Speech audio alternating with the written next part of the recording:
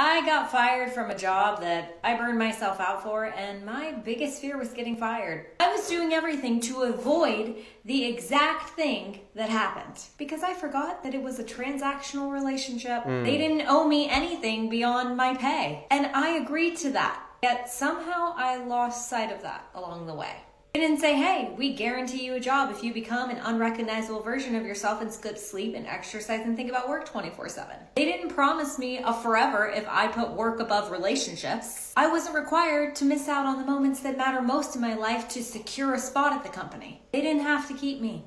They never did. I was so mad, like, how could they have done this to me after I've done so much for them? But the joke was on me. I thought that if I gave 110% every single day of my life that they should too, but that just was never a part of.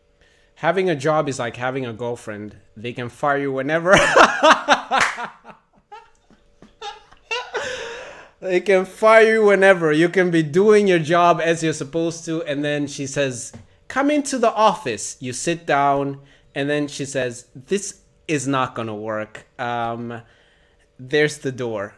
And just like that, you get replaced by some other guy, and that's just life. So I don't know. It's crazy. That sucks that she lost her job, but that is life. Well, I got fired again. So I had to pull myself together because this doesn't deserve a cry.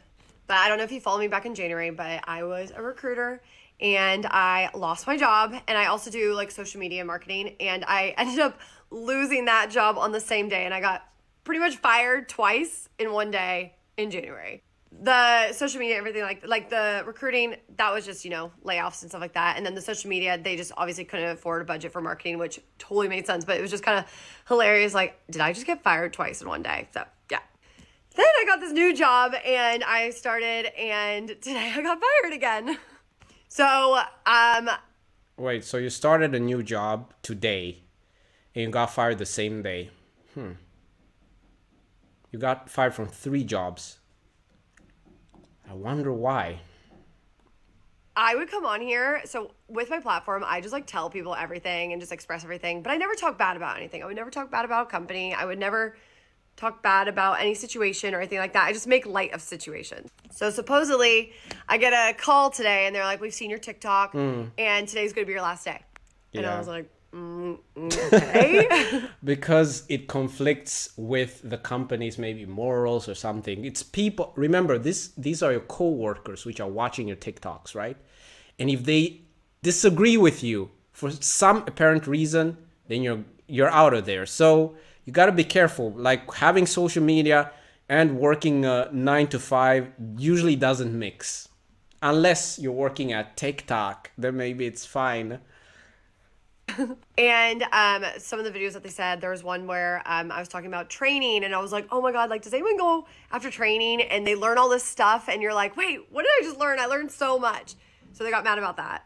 And then another video, came on here, I was like, I'm like confused. I was like having a really depressed day, and I was like, do you ever have this feeling where it's like you're not passionate about your job, or you're like, oh my God, is this a job I'm gonna do forever? But then you're just sad. But it wasn't me bashing the job. It's more just like, I went through this like confusing state where like, is this what I want to do or is this not what I want to do? Because like, I'm turning 31 and it was like having that mental breakdown. And I just come on here and just, you know, express how I'm feeling and seeing if anyone else feels that way. Then another one, I did kind of like a joke being like, I was like calling a client or whatever. I think it was just like a voicemail, and I've just like, be quiet so they call you back, you know, just like making a joke, because I did get a lot of people, clients and recruiters on this platform from my first video that blew up about recruiting. So like, I always try to weave some things in there to see if like I can make any connections that way. So I'd like try to make light of the situation. I think that cut off. But yeah, and so I'm like, I find it kind of bad that they didn't give me a warning. Like, they should have been like, hey, like, we saw this, like, we don't want you talking about your work at all. And I would be like, okay, I'm so sorry. And I could have made that decision being like, okay, I'll take it down. Or, I love doing TikToks, and that's like I made this brand for myself that I want to continue doing it. So that means like this job isn't for me. And they also were like, we see that you're posting on during work hours. And I'm like, I always like, I'm like, well, I always post in the morning. I post 3 things in the morning, and I have it set up so it sets and does it. And I'm just like, and also I'm like, what am I, back in the restaurant industry where I can't just like go for 4 seconds and like post something? Like, I'm a little confused. I think I'm gonna have to do a part 2 because this is a long story. The problem with working is this: they feel like just because they give you a paycheck, then they feel like they own you. They feel like you are their property. So they observe you, then they look at whatever you're doing. I was working at this place, and I remember I used to work with like films. Great place. I'll never talk bad about that place. But I remember my boss calling me into the office once, and he was like, I saw you made this music video where you're on top of a car and going crazy. And I'm like, yeah, that's me. And he's like, you know, you have to think about what kind of image you're putting out there. And I was just like, I was honest with him. I was like, you know, this is why you guys hired me, because I'm very, very good at what I do. If you guys don't want me to continue working or whatever, if you guys have a problem with that, I have all these different platforms, just say it. But if I'm being honest, I'm not gonna stop posting on my platforms. So they just had to make a decision. They sat down, and then they made a decision. And then I got to work there for at least, what was it, like a year. And then that place closed down, and then I was free. So you gotta be very careful when it comes to social media, posting things on social media, because anything, if they pick up on anything, you can get fired for it. On the day I got fired from my job, I trotted into work and I started hearing everyone talking about how our company was on the news. A big Australian news company had covered us and a story. And I was like, what in the darn toot and hell have I missed? And a guy that didn't even work for the company, who was just here fixing the lift, had to come over and tell me what the hell was going on. And he told me that the CEO of the company had allegedly fled overseas for the past 5 weeks because the daughter had embezzled 150 million. Excuse me? A guy. I sat in my seat in shock, and her bail was billions of dollars. So I'm sitting at my desk and I look up the news story and I watch it in full. It's like a 10-minute news story. And I'm thinking, is nobody concerned? Like, we're talking about it, hearing the little game of Chinese whispers we're all playing, but nobody's thinking, maybe this is an issue. You know, maybe this is not an ideal situation. And that's not even the kicker. Here's the kicker. I hadn't been paid for like 4 or 5 weeks. Whoa. And everybody else hadn't been paid for even longer. Some people had been waiting years, 7 weeks, 3 Bruh, months. how do you wait years before you get paid? That's just stupid. I mean, a month, I get it. 2 months, but years, come on, no way.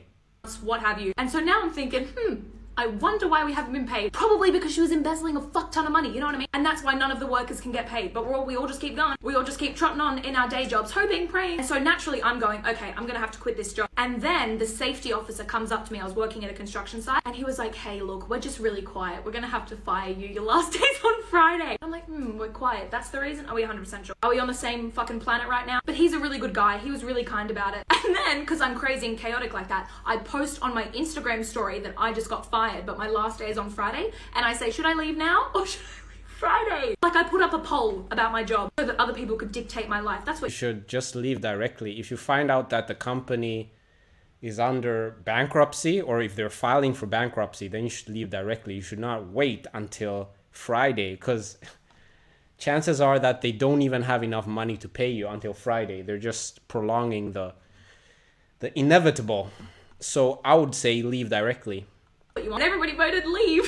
So I left. I took that piece of information. I took what everybody voted, and I left at lunchtime, and I didn't tell anyone. I probably should have. That was kind of slack. At the end of the day, the guy that pays me, kind of my boss, but not like the CEO, he calls me and he goes, I saw your Instagram story. Apparently, without my knowledge, him and a bunch of my other co-workers, I don't even know who, follow me on my socials. That's so wonderful that you see everything I post. He tells me that, and then we have a conversation about pay, because remember, we haven't been paid for weeks. He pays me for the last week and a half, and then he's basically haggling me or gaslighting me, trying to convince me that he doesn't owe me more pay. But so then I sat down, I put my little Virgo mindset into play, and I go through everything twice, send him the proof, and he sends me the money, and I'm like, all right, we're done. Fucking cutting ties at this point. I don't know where they are now, but it's not my business. Everybody there was nice, like it was a good vibe. But the pay, a little bit of an issue. The embezzlement stuff, also a little bit of a problem, you know? I don't know if they still follow me. If you do, hi, I am talking about. Great for her that she jumped ship. Let's see here. This one's a hottie. I just got fired from my job. So I did recently just get hired as a server at a bar in downtown LA. But then just a couple days later today, I got fired from my full-time nursing job. So I did get the serving position as kind of like a job on the side to make some extra cash. But who knew it would have to be used as a cushion while finding a replacement for my nursing job. Aside from this, there is few other things I have going on in my life, a few other major changes. It just feels like when one thing happens, like it's like a domino effect. A lot of other big things always seem to Yeah, that's usually what happens in life. happen at the same time. Their reason for letting me go was not adding up. You got hot problems. It just was not making sense. But, you know, when people have their mind set on something, it's kind of pointless to try to explain yourself. And there's no way I'm going to beg a job not to let me go. And also, on top of that, something in me just felt like it's okay. Like, it's okay to let this one go. There's something else, just let it go. Life is a little tough right now. But I'm tougher. There has been way more situations in my life that She should have said, life is a little tough right now, but I'm hotter. Hot problems. Hi guys. I just got let go from my job. I wasn't expecting that this morning. So I'll be fine. I worked for Midday Squares in marketing. They had to let go of the marketing division, which is fine. It just came as a bit of a shock. I'm a strong believer that everything happens for a reason. Able to maybe make more TikToks and create more content for you guys. Oh, I'm gonna miss it. I'm really gonna miss it. It was amazing. And I've learned so much in the past 8 months. I'm still in the parking lot. I haven't moved because I actually don't know how I'm gonna drive home. But yeah, I just wanted to share that with you guys and just be really real. This is life. And you know, you gotta get up and keep grinding. If anyone's hiring in marketing, anyone knows anyone that's hiring a marketing specialist, I'm free. Onwards and upwards from here. Hey, that's super horrible because you see the thing is there's an oversaturation when it comes to TikTok, YouTube. Bruh, even when sometimes when I'm posting, I'm like, bruh, I wonder if this video is gonna blow. But then again, you gotta have faith. Listen, I got some few months and we'll see what happens. But that is crazy.